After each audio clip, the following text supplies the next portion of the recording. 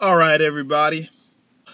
Driving home from a river on a cold, rainy day. I can finally feel my toes. But that's not what I want to talk about today. I actually want to talk about rods. Kind of reminded me of something I've been asked a million times.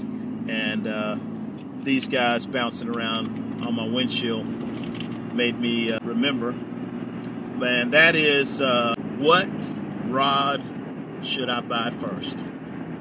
I've got a ton of rods, not just because I'm a guy. I do a lot of different types of fishing, and you can't do everything with one rod. You know, people a lot of times compare fly rods to golf clubs. I don't know anything about golf other than the fact that you hit a ball with a golf club. But I do know that there's a bunch of different clubs in that bag, and they all have a specific purpose. And fly rods are sort of the same way. So first thing you have to decide is what type of fishing are you going to do? You know, are you going to fish only for redfish on the coast? Or are you going to fish for big bass in the lakes or rivers? Or are you going to be a trout fisherman? You know, maybe fish for trout and fish for panfish in some of the small creeks. All of those are going to require different tools to get the job done. Now, there is some crossover. You know, your bass rod would probably be a good inshore saltwater rod.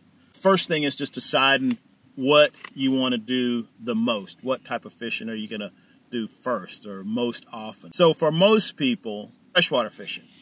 And I would think for most situations, a 6-weight rod is probably going to be a good starting point. That's going to be perfect for fishing for bass in the rivers, you know, panfish in the creeks or ponds. You can throw a decent sized bug if you get out on the lake and you want to catch some bigger fish. It's also going to be perfect for trout fishing. You know, maybe a little bit heavy for some of your dry fly stuff, but you know, if you got to throw a nymph rig or you're throwing streamers, a 6-weight is going to work pretty well. And that's a good starting point. And then as you progress and you start doing more types of fishing, then you end up getting more rods, you know, kind of building up a system. So if you get a 6-weight and then you decide like, man, I really like dry fly fishing for trout in the mountains. Well, then your next rod, you probably get a 4-weight, you know, kind of step down 2 sizes. And that's kind of makes a noticeable difference. If you go from a 6-weight to a 5-weight, there's not really that much difference. So, you know, no point getting the 5. No reason you can't get every size, 4, 5, 6, 7, 8, 9, and 10, but usually most people will just skip a size. So you got a 6-weight as your first rod, then you decide, oh man, I really like that light dry fly stuff in the mountains, then get yourself a 4-weight. If you get your 6-weight and realize like, you know, I really do like throwing big bass bugs. I want to go to the coast and cast to some redfish or bonefish or something like that. Then you go from the 6, jump up to the 8, and then you got a great rod for inshore saltwater fishing, great for bass, throwing big bugs, you know, and then, you know, you progress on and on as you go up. You know, maybe you get a 10 for throwing at tarpon or throwing really big bass bugs. On the flip side, same thing with the lighter rod. You know, it's like, man, you really get into fishing small mountain streams, or you're catching panfish in some urban creek, and you really want to make it more sporting with the little fish, so get yourself a 2-weight, you know.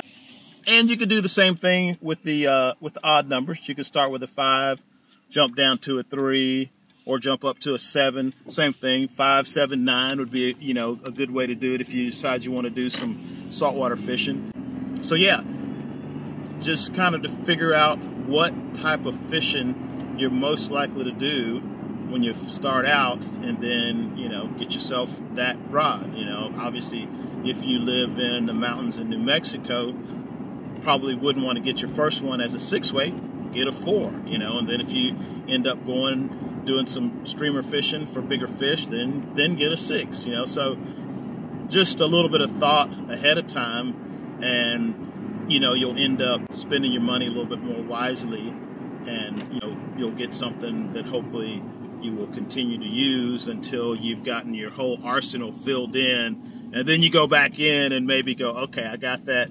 inexpensive 6-weight to start with, and now I've got a nice 8-weight and a nice 4-weight, so I'm going to go back and replace my original 6-weight with a nicer 6-weight.